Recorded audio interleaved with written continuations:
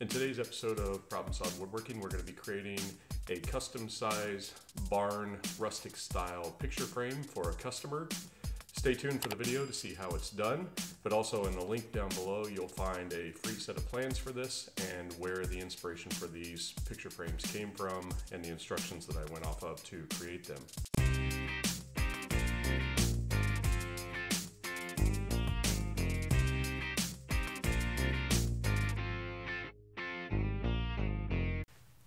For this project, we're going to be using 1x3s, and these are 3/4 inch thick, 2.5 inches wide, and that will give us a barn style slat to this. It would be cheaper with as many of these we'll use to buy thicker pieces of wood or wider pieces of wood and just run them across the table saw, but we don't want to join these because we don't want the edges to butt up perfectly. We would want them to line up as best we can, but we don't want it exactly perfect so we can give that rustic barn style feel. The outer pieces of the frame are 38 and 13/16 for this particular project that I'm working on. And so I'm going to go ahead and mark that out. As I'm building a new miter stall cabinet here, I'm going to go ahead and use it even though it's not finished. That video will be coming here shortly. I don't have my extended fences up, otherwise I would suggest putting a stop block up to make sure they are exactly the same each time. So I'm going to go ahead and mark that out and give that a cut right now.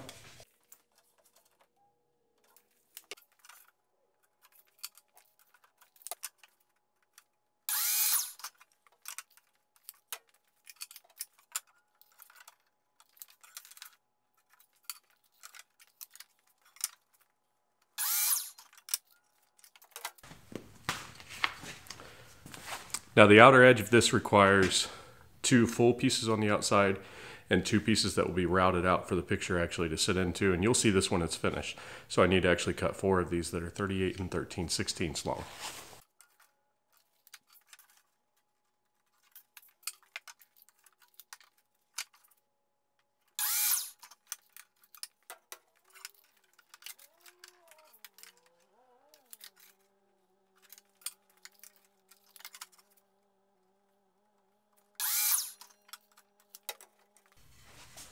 For the next part of the frame that we need to cut out, we need to cut out the top and the bottom pieces, which are 4.5 inches tall when they're laid out this way for the frame and for the project that I'm currently working on here. I could set up a stop block and just use my miter saw and just keep pressing those out quickly. But as I'm finishing up this new miter saw cart, I do not currently have dust collection set up on this. So it's every time I'm using it, it is making a mess everywhere. And I want to try and limit that as much as possible. So I've decided to switch over to my table saw, and what I've done is I've set up the blade to make sure that I get that 4.5 inch cut. But to do that and make sure I get it accurate, I need to use both my miter gauge and my fence. And when you use the both together as you're going across the table saw, that can cause the wood to bind as you're cutting, and that will absolutely cause kickback, and it's a very unsafe situation. So to account for this, I've put in a piece of plywood here and added that thickness to my measurement from the blade to the fence. And so this piece of plywood is 11/16 wide, and I need this 4.5 inches long, so I add those together and I get 5 3/16. So this gap between the blade and my fence is 5 3/16. So as I'm going along, and I set this piece of wood up, I put it right up against the piece of plywood, and as I get beyond the plywood, now I've got a gap between my piece of wood and my fence, but I still have that 4.5 inch measurement between my blade and the end of the piece of wood. So this is a very safe, very accurate way to cut pieces of wood and making sure that you get consistent pieces over and over. So let's go ahead and get cutting these. We have 22 that we need to cut for this project.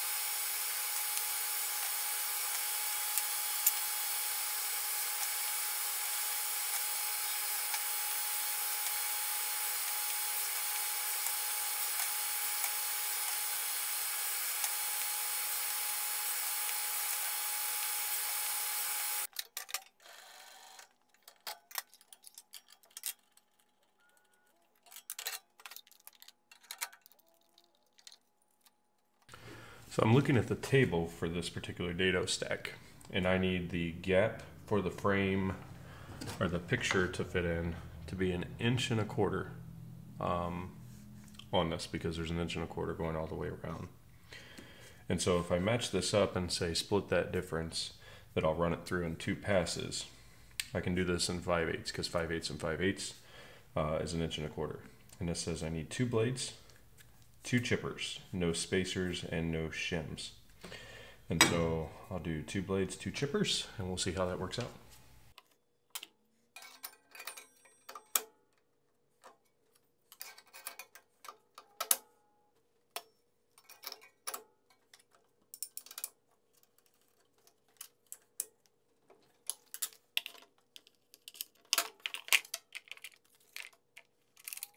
For my birthday last year, my wife got me these Craig height, I don't know what you call them, but height gauges that you can use on a router bit or a table saw.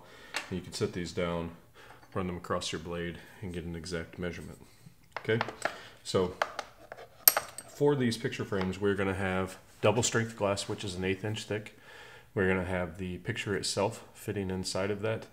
And then we are going to have the backer board, which is 1/8 inch thick. And then we are going to have the points that allow the customer to push the metal pins down to hold the picture frame in.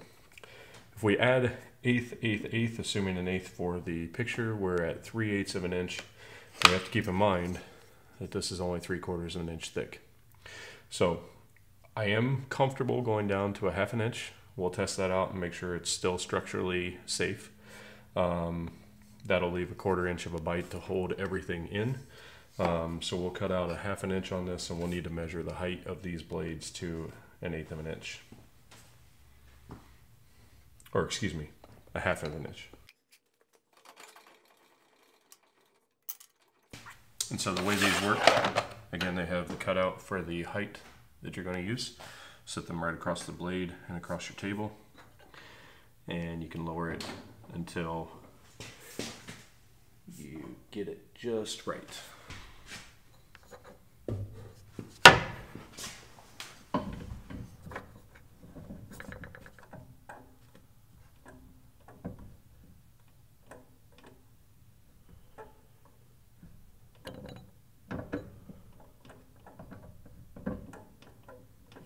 Okay, I think we got it. Okay, so for our first pass, because again we have to do this in 2 passes, this is 4.5 inches wide, and we want to take off 5/8 before we start, or right at the end. Okay, so we're going to take off 4.5 minus 5/8 to get our fence measurement, and so that'll take us down to 3 7/8. And so move our fence over to 3 7/8.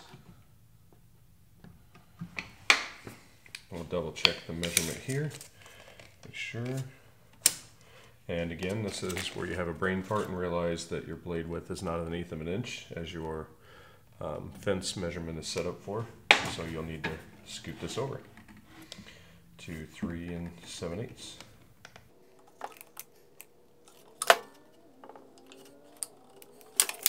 So before we get started, you need to put your zero clearance insert in if you have one. If you don't, you absolutely need to make one. This is a very quick, crude one that I have made in the past. I absolutely need to make a new one so that it sits a little smoother, but this will do the job for me. I'm just going to make sure now that I'm using a new dado stack that this is deep enough. And so I am going to go ahead, even though I got that fence just set, I'm going to go ahead and scoot that over, set that right over top of this to make sure that it's cut deep enough, and we'll reset everything again.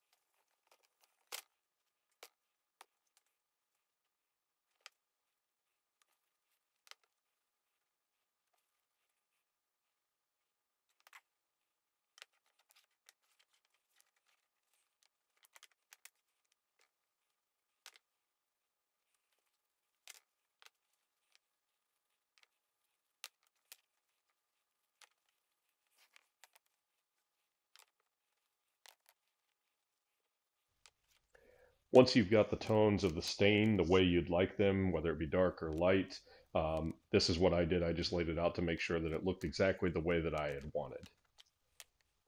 I forgot to hit the record button on my camera during this process, but the final assembly stage after staining the wood and getting it to the tones that you'd like is to glue the boards together. And what I did on the back is I cut two 2-inch pieces of oak. I used a hardwood to make sure that it was structurally sound and less prone to bending. And I glued all the little pieces together. Then I glued the 2-inch piece of backer strips on the back, and then I brad nailed it together. Once I was finished with that, I put it in some clamps with some caul boards to make sure that it wouldn't bend with so many little pieces, and I let that sit and cure for 48 hours. And then once that time had passed, I added 3 metal hangers to the back to make sure that it could support the weight of this size of frame. The absolute final step in this process is to actually add the picture frame points, and those are the metal tabs that you can bend back to add your picture to the frame itself. And so I used an 1/8 inch piece of backer board to simulate the size of the glass, and then I put a folded up piece of paper in there to act like the thickness of whatever picture or canvas may be inserted in the frame. And then I stuck the points in to make sure that there was plenty of room for everything, and then I tested the points just to make sure that they've gone in far enough and would hold over time. This is what the final frame looks like once it's fully assembled, minus the glass and the picture that will go inside of it. I did take the time to cut out a hanging template for the customer so that they could just hang it up on the wall and mark where the screw holes should go. And then the final stage, once that was complete, was to go ahead and wrap it up in the bubble wrap just to make sure it was secure for the customer and package it up and send it on its way. I do believe in giving credit where credit is due, and I'd like you to, when you get a chance, visit jennakateathome.com. This is a website where I got the inspiration for these frames. Her version of the frames look very similar. Instead of gluing them together, she staples them together and just uses straight pieces of board, puts a backer paper on, and then just sticks the pictures up, and they look fantastic. I took her layout method of the way the barnwood looks and the skinnier styles on the barnwood frames. And then I also took her method of staining the frames to give them that old rustic beat up look. Further, I even took a grinder and some hammers and screwdrivers and stuff to put some dents in the wood to make it look aged and more rustic. But I want to give her credit for the style and the look of these frames because it was all her idea, and I just want to make sure that you guys give her a shout out, check out her webpage, look her up on social media because the frames do look great, and what I built is very much based on what she had developed on her website, and I'll put a link down in the description below. If you like these frames and you want to get free plans for the way that I have built them, you can visit my website down below. If you would please like or subscribe to my channel, that helps keep it going, and we'll see you in the next video.